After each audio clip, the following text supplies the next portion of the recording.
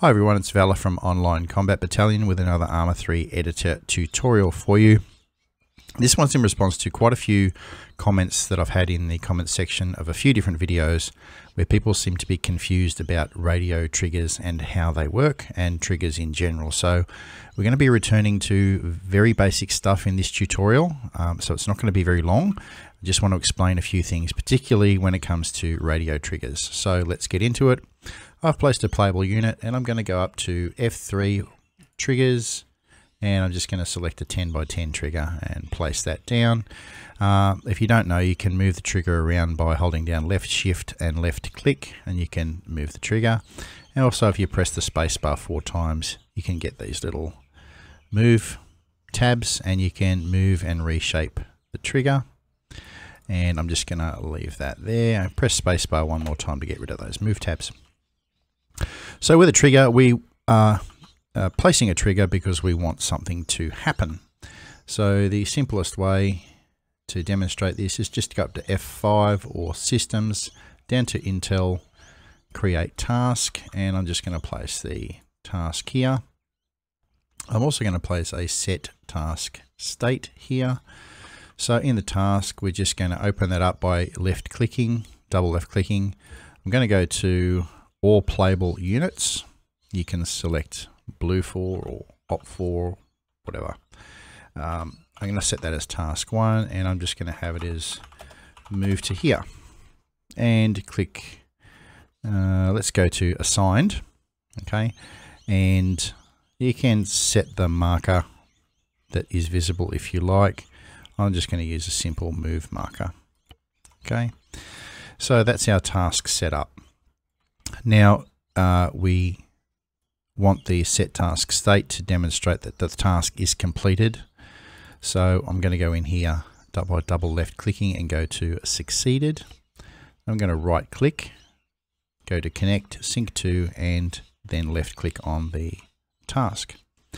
Now to fire that task, we need to use this trigger. So this trigger, I'm just going to double left click to open it up, and I'm going to set it as activation type any player, and that will automatically switch to present. Okay, I'm going to right click, connect, sync to, and then left click on the task. Now to complete the task, we need another trigger. So I'm going to go back up to triggers, grab another trigger, 10x10, place it down, and I might just resize it quickly,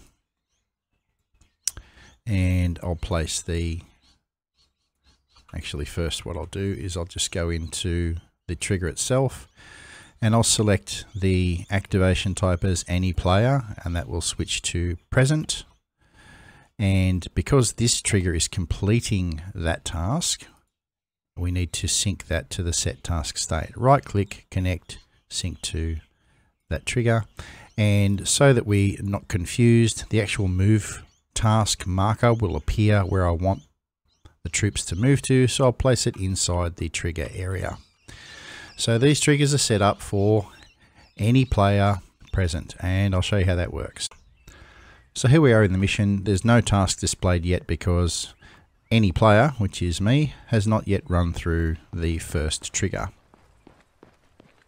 And there we go, I've run into the first trigger and I've got a move task 15 meters in front, and I'm just going to run, and I've entered the second trigger and we have task completed.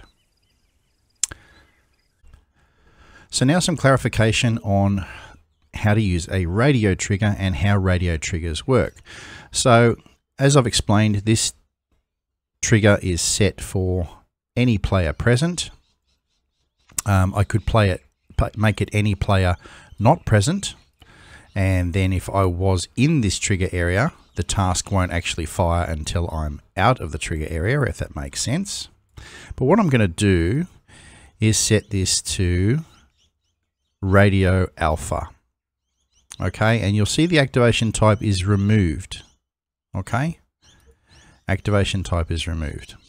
So this trigger now will not fire when this guy is inside the trigger area. He just won't. It won't fire because it's not that type of trigger.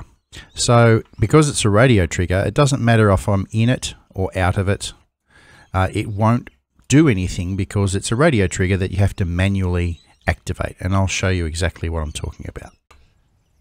Okay, so I'm back in the mission, and keeping in mind that that trigger is directly to my front, I'm now running into the trigger area and nothing is happening because it's a radio trigger and it's not activated by troops being present or not present. To activate the trigger, I'm going to press backspace, and I'm going to use the scroll wheel to go to reply, then down to radio. Then I'm going to press 1 on the keyboard for radio alpha, and the task will activate. And there we go. So it's exactly the same process, except you're using a radio trigger which you have to manually use. And again, I've run into the trigger area and the task is completed. So with radio triggers, if you want to have multiple triggers, you can do that. So we're going to have radio alpha. I'll drop down another task or trigger here, and I can set it as activation type radio Bravo all the way down to Juliet. So you can have that many radio triggers in your mission. And if it's a radio or a trigger designed to spawn something, or to present a message, or to repair something or whatever, and you want that to actually work more than once, you just select repeatable. So a repeatable trigger. Not so good for tasks, but good for things like spawning enemy troops, spawning things that explode in the road, all that sort of stuff. So that if you're using multiple radio triggers, so that you understand which trigger does which, you can actually put text in here, and I'll put spawn move task in the text field of that radio trigger. And now when I go to the radio triggers, I'll be able to see what that task actually does.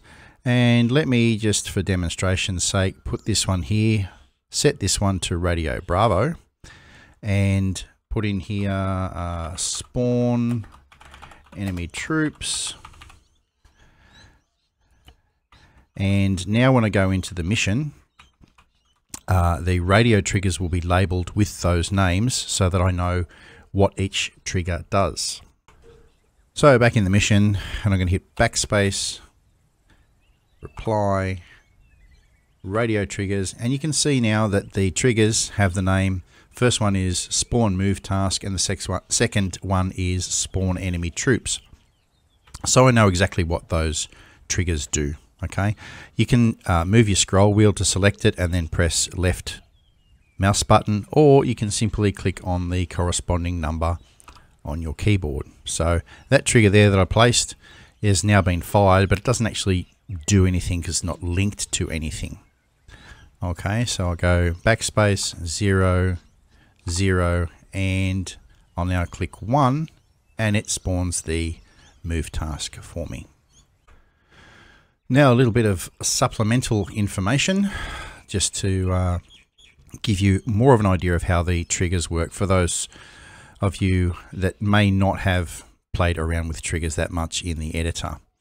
So I'm going to change this from any player not present, and to show you how this works. So my playable unit is inside the trigger area. And because I'm inside the trigger area, I am present in the trigger. When I move out of the trigger area, i.e. not present, then the task will fire. So I hope that's cleared up the confusion regarding radio triggers. They are not activated by anyone being present or not present. They must be manually activated, and they can be repeatable, and you can use them for a whole range of things, tasks, spawning things, all that sort of stuff.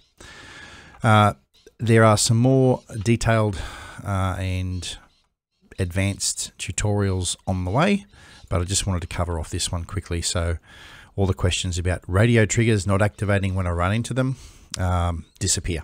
So we should all now understand how the radio triggers work. If you have any questions, hit me up in the comments section below. As always, thank you for watching. Be kind to yourself, be kind to others, and I'll see you in the next video.